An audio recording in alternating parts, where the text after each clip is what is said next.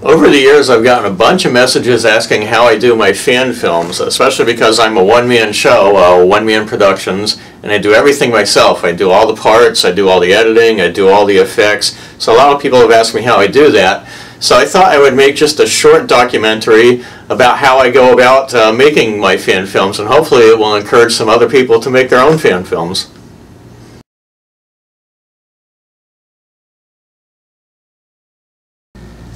Any fan film has to start with a script. It's important to have a good story. If your acting isn't very good and your effects aren't all that great, people will forgive all that as long as you tell a good story. So it's worth putting a lot of effort into a script so that you get a good, interesting story that people are going to want to watch.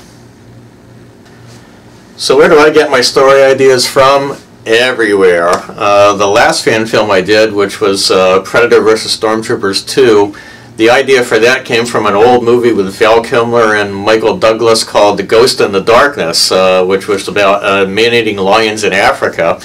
And even though that story was about 19th century Africa and my story was about a futuristic space hunter, at their core they were both really about the same thing, which is the effect that colonialism has on people. So that's where that story idea came from.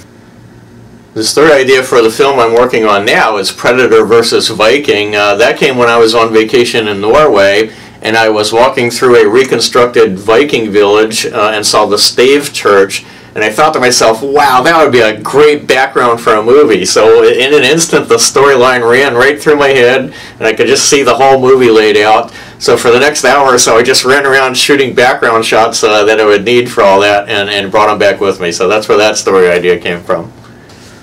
When I first sit down to write a script, the only thing I think about is getting a good story. At that point, I don't think about what costumes I'm going to need or what props or how I'm going to do each scene. I worry about that later. But after the script is set and the story is all finished, then I have to start looking at everything in practical terms because I have a micro budget. So I need to look at every scene and decide, how am I going to do this? Is this even doable? And if I have to change things, what is it I need to change and what do I need to change it to? So that process all starts after I finish the story. A lot of times I'll have a scene in the script that's important to the storyline, but it's really, really hard for me to film, especially by myself. One example of that is in my movie Dark Times Ambush, where there's a fight scene between a Jedi character and Darth Vader. Now for other filmmakers that would have been a simple choreographed fight scene, but for me it was a real challenge because I play both characters and I have to film them one at a time, and I need to make sure that all the lightsaber moves match so the blades would hit each other like they're supposed to. So what I had to do was plan out a series of sword moves and figure out each individual stroke and block, and then film myself as each character doing each side of that move, and then composite them together. So in the end it really looks like there's two characters swinging swords at each other, but what was really happening was that it was just me in front of an empty green screen swinging at thin air, and it worked out in the end pretty well.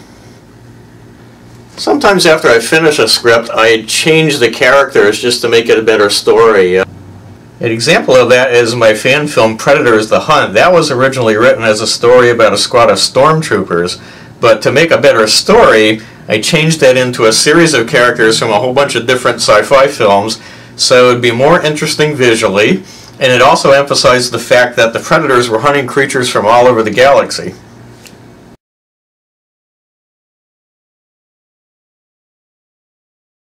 Once I have the script finished and the characters set, I have to start making all the things that I'm going to need to bring those characters to life. Now, most of my fan films contain established sci-fi characters, and they already have their particular costumes and their props, so my task there is to match all of those as closely as I can. So I've already done video tutorials on how I've made costumes and props from Star Wars, Predator, Star Trek, and Aliens.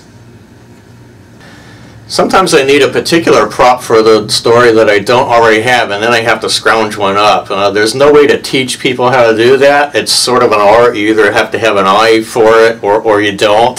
So I'm pretty good at scrounging stuff up like that. For the movie Predator vs. Stormtrooper, I needed a pair of electro binoculars, and I got these when I happened to be walking through a store and saw a detergent bottle sitting on the shelf, and it was the perfect shape for what I needed. So I took it home, fixed it up, glued all kinds of doodads on it, and that's what I used in the movie. In Predators: The Hunt, the mobile infantry character has the armor that he does because I happened to be online on Amazon one day and saw some BMX bicycle armor that looked really, really good. So I got that. A couple of months later, Steven Spielberg used the same armor in his TV show Terra Nova, but I had it first. When I did the Insectoid characters in Predator vs. Stormtroopers 2, I picked that look deliberately because of the story. Because the Imperials were treating the native inhabitants like bugs and were just squashing them without even thinking about it, I wanted that to be reflected visually, and that's why I picked the costuming that I did.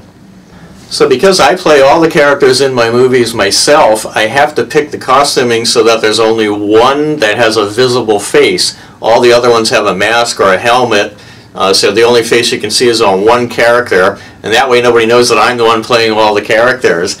So sometimes my face is the main character, and sometimes it's a minor character, and the main character has a costume, mask, or a helmet.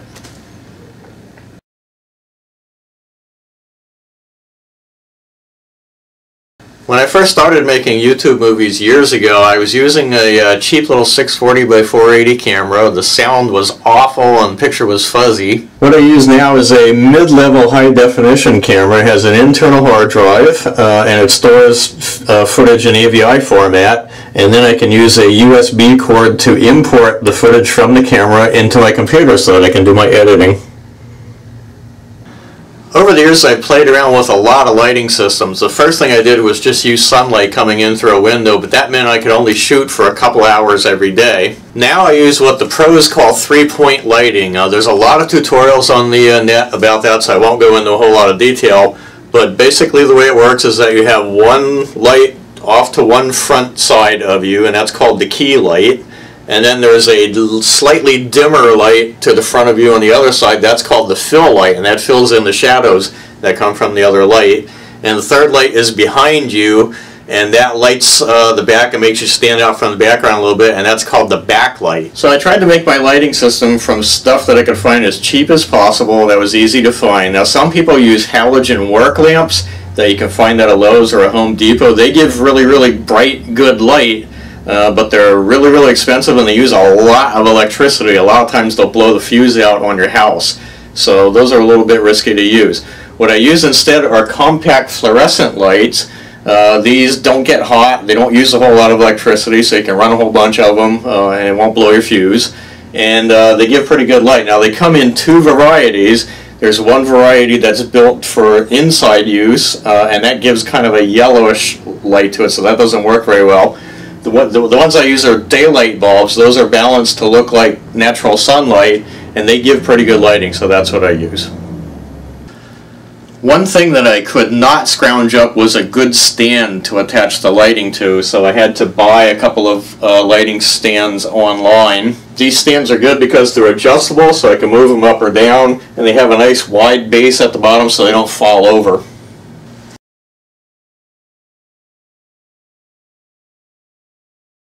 All of my movies are shot in front of a green screen, and that's just a big piece of green cloth that I have tacked up on my living room wall. And that lets me shoot myself as each character in front of this and then composite everything together. In the computer I can take out all the green, make that all transparent, so I can put in whatever background I want. I can put in as many characters as I want in one shot and composite them all together. So that's basically how I make the films. Now, there are a lot of tutorials on the web about how to do green screening, so I'm not going to go into a whole lot of that, but the most important part is that you have to have good lighting, and that means you have to have separate lighting on your green screen than the three-point lighting that you have on yourself. So to do that, I have two different light stands, and while I'm filming, these are about 2 feet in front of the green screen and both aimed backwards towards it, because you don't want a whole lot of light reflecting from off the green screen onto you. That causes a lot of problems. So when you look through your camera, you should see no shadows, no folds, just a plain block of pure green. One thing you need to keep in mind when you're filming in front of a green screen is that you can't have any green color in your costumes or your props, because if you do, when you key out the green background, that part of your prop or costume is going to disappear too, and there will be a transparent hole through it. You don't want that to happen.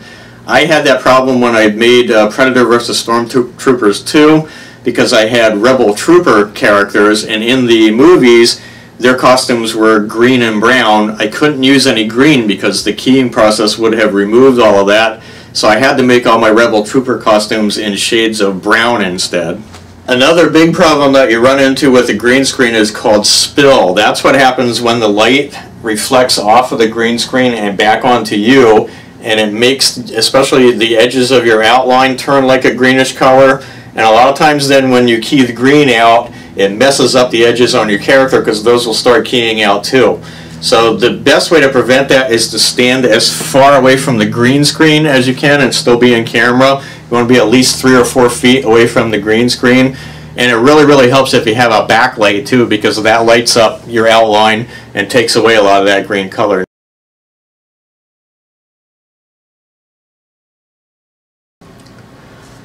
Because I shoot my movies all by myself, storyboards are very important to me. On a normal shoot, all the actors are together on stage, and the director can just look through the camera and see who's facing which way, make sure everybody's moving the right direction. But because I shoot all by myself, I can't do that. While I'm doing my roles, there's nobody else there, so I have to talk to characters that aren't there. I have to move in front of characters that aren't there, so I have to know which way I need to face and which directions I need to move, and I do that with storyboards. Storyboards are like a graphic version of the script. It breaks down the entire movie scene by scene and shows exactly where each character is going to be standing, which direction they're going to be moving in, and which line they're going to speak during each scene. And I do that with just 3x5 note cards that I draw little stick figures on, and it shows where everybody is on the frame, which direction they're facing in, what lines people will be speaking, and which direction they want to be moving in.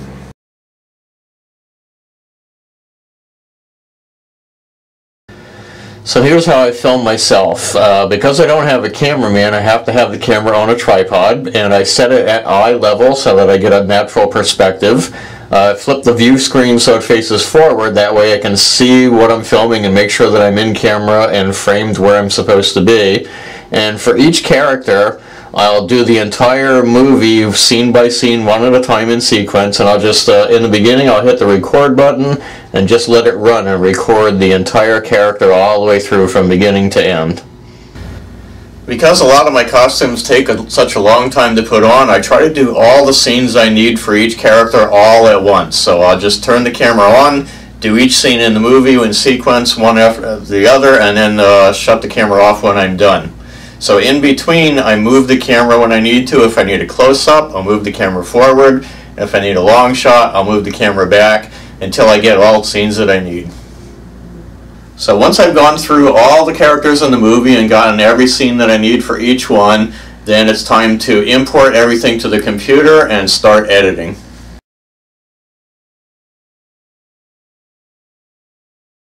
So the first step in the editing process is to take the footage from each character and import it into my editing software, and I use Adobe Premiere. And what I'll do is go through the entire file from beginning to end and break it down scene by scene. Now when I shot each scene, I did 4 or 5 different takes. So the first thing I want to do while I'm editing is to look at each take and then pick the best one and cut and delete all the others. Now for every scene I want to keep, I'll delete everything in the character's file before that and then cut everything after that and leave just the short little scene that I want to keep, and then I save that as a separate file and I name it according to the scene number from the storyboard and the character. So if it's the second Stormtrooper in scene 23, I'll label the file scene 23 underline Stormtrooper 2. Then I save each sequence in WMV format and convert everything to 720p resolution, because that's the resolution YouTube uses. Then once I've saved the scene I want, I'll paste back the rest of the file and delete the scene that I just finished and then go on to the next scene. And I do that for each and every scene in the movie that the character is in until I'm done, and then it's on to the next character. Once I've done all the character footage, I end up with a list of green screen sequences that all have the different characters grouped together according to what scenes they're in. So now it's time to composite all the green screens, put all the characters together, and assemble the actual scene for the movie.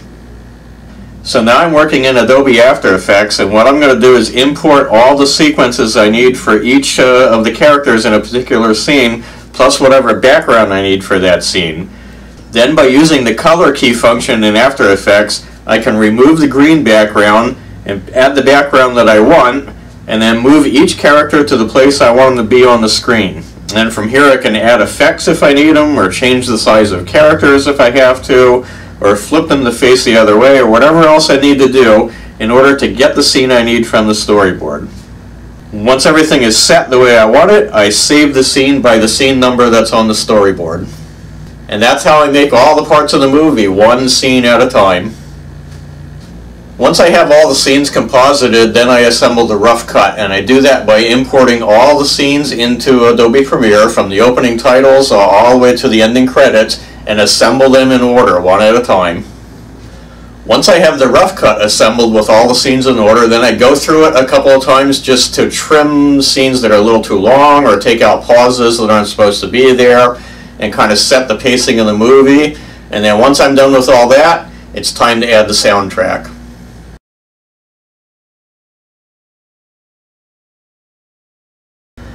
I don't use any of the audio that actually got recorded while I was filming the characters. Camcorders have omnidirectional microphones, which means that they not only pick up the sounds that I'm saying to the camera, but they pick up every other sound in the area, and they try to make every sound just as loud as every other sound. So it not only picks up me and what I'm saying, but it picks up air conditioners in the house, and it picks up cars driving by outside, or airplanes flying overhead. So most of that audio is just not usable. So when I import to the footage to start editing, the first thing I do is delete the audio track.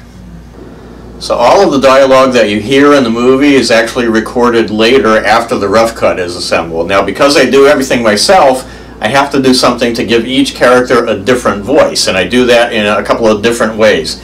In Predator vs. Stormtrooper, I posted the lines that I needed to one of the costume forums that I'm a member of, and asked people there to record themselves speaking those lines, and then sending the audio to me as a WMV file, and I just edited that, trimmed it where I needed it to fit, and dropped it in the soundtrack.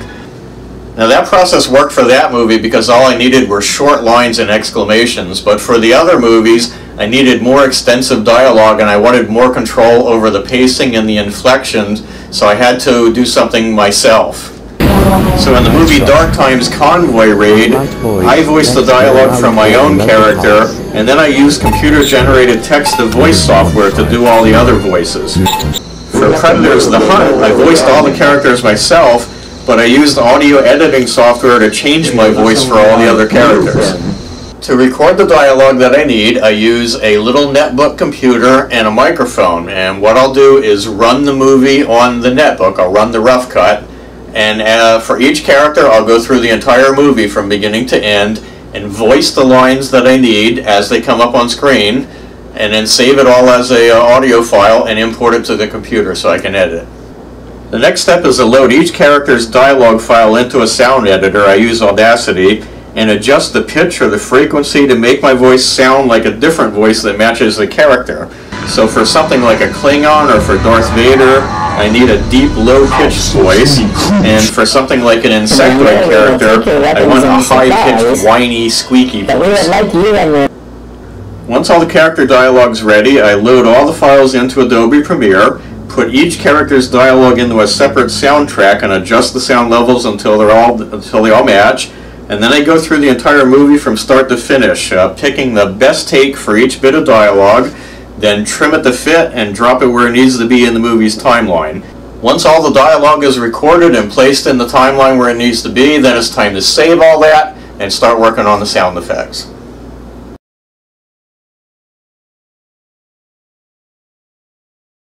Now, just like the dialogue, none of the sound effects you hear in the movie were actually recorded during filming. They're all added later in post-production. Now, for iconic movies like Predator and Star Wars, they have sounds that everybody recognizes, and you can find them all over the internet, so it's not very hard to find the sound effect that you need and put it into the movie timeline where you want it to go. Sometimes I need sound effects that I can't find a file for, and I have to make it myself. In Predator's The Hunt, the screeching cry made by the trackers was an audio combination of a dolphin and a bird. And the horn that calls the trackers back, that was made by me blowing over an empty beer bottle. So once I have all the sound effects I'm going to need, I load them all into Adobe Premiere, open up a new audio track, and start putting each sound effect where it needs to be in the movie's timeline. The final step in the movie is to make the music track. For movies like Predator or Star Wars, the music is already available on the internet, so you can download them as MP3s or as WAV files and put bits and sections of the theme music into the places where you need it to be in the movie. One thing you want to make sure you do is to match the sound of the background music to what's happening on screen. So if you have a dialogue screen where there's just people talking to each other, you want the background music to be low and kind of sitting in the background. But for big action scenes, then you want really loud, active background music. So you want to make sure that the music and the action both match each other. And once the music is done, it's time to upload to YouTube. So now that you know how I make my fan films, it's time for you all to start making your own. You don't need a big budget or a big crew or a whole lot of money. All you need is some creativity and imagination. So get out there and make some movies.